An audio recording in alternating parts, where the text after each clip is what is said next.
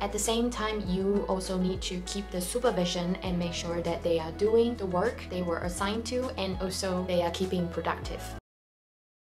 Hi everyone, welcome back to our channel. If you're new here, we make videos on our channel to document our property investment experiences and journey. Along the years, we have learned so much and grown so much. So this channel is all about sharing our experiences and all our takeaways and learnings, ups and downs. If that sounds interesting to you, make sure you're subscribed to our channel. You might have clicked on today's video because you're looking for ways to delegate and outsource your business. There might be too many tasks on your to-do list and you are wearing too many hats. You are the marketing person, the operations person, the admin person, the finance person, the execution person. You're probably at a point where you need more help and you're looking to bring in people into your business to help you manage it better and potentially also to grow and expand your business. So in today's video, I'm going to share with you how we delegate our tasks in our business to help manage day-to-day business activities and also to grow our business further.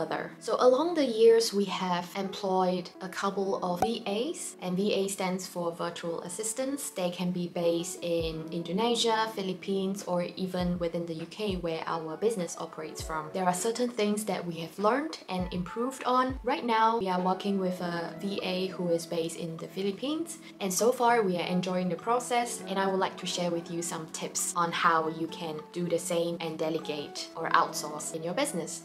So the first tip is definitely write down a list of tasks that you are doing yourself on a day-to-day basis. There is definitely a process and a workflow that you are following throughout your business to acquire clients, to acquire more leads, to generate more leads. There is definitely a process there. And if you're not a process-driven person, I would encourage you on this very first step to outsourcing. Definitely sit down and write down, just brain dump everything that you are doing on a day-to-day basis and write down the list of tasks that you are doing.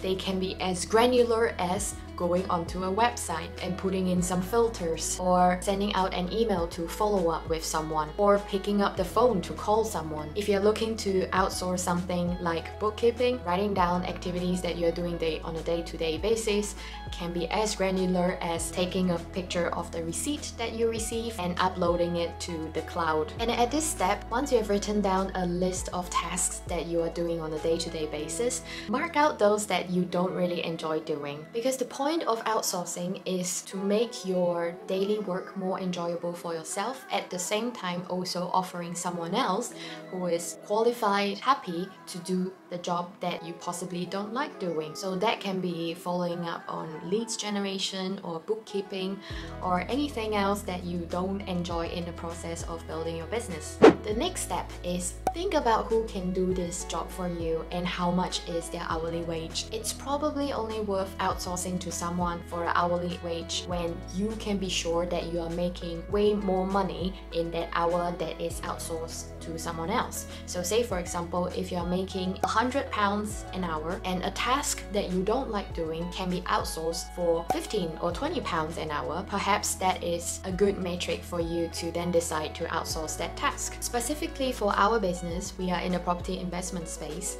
Looking for properties and looking for deals and opportunities can be really time consuming, and therefore we are happy to outsource to a sourcing agent or agents whom we pay a fee to for them to bring us a deal. Even though at this stage we are still putting in time to look for our own deals, the deals that we find ourselves tend to work better in terms of return on investment than those coming from sourcing agents. However, if a sourcing agent brings us a really good deal, we are very happy to pay the sourcing agent a fee, maybe $3,000, $5,000, depending on the deal and the scale of the investment.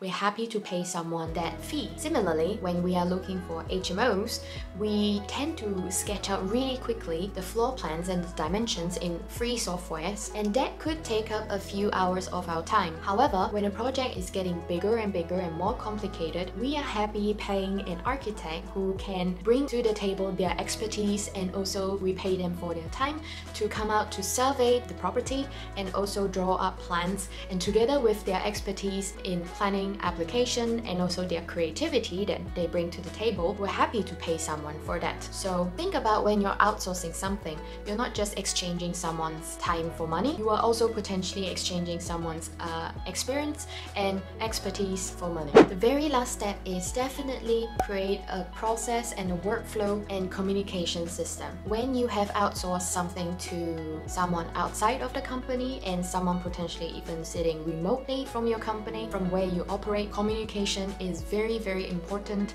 And if possible, you might want to map out the processes and the workflow that you are doing. As mentioned in the first step, you want to have the workflow written down so that when you outsource it to someone else, the person knows what happens before that the job is passed to them and what happens after the job is passed from them. We also realize that communication is super important to keep the person that you outsource to or your employee engaged. We have learned this from our previous VAs because they start to get bored over the tasks that we assign to them, and we did not catch up with them on a weekly basis, so they started to feel bored and lost interest, and the engagement start to fade away. So something that we have implemented with our VA now is we block out a time in our calendar once a week to make sure that we get in touch, we ask questions, we answer questions, we catch up about what has gone wrong, what is going well, and what needs to be improved on a weekly basis. We have found that that level of communication really helps in keeping the employee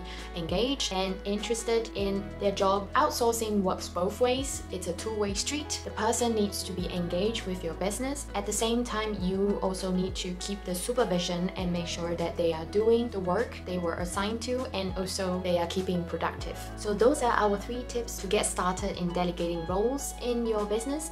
If you have found that useful and interesting, make sure to give us a like, and if you're still not subscribed, make sure you subscribe to our channel, hit the bell so you get notified when we post new videos. See you on the next one. Bye bye!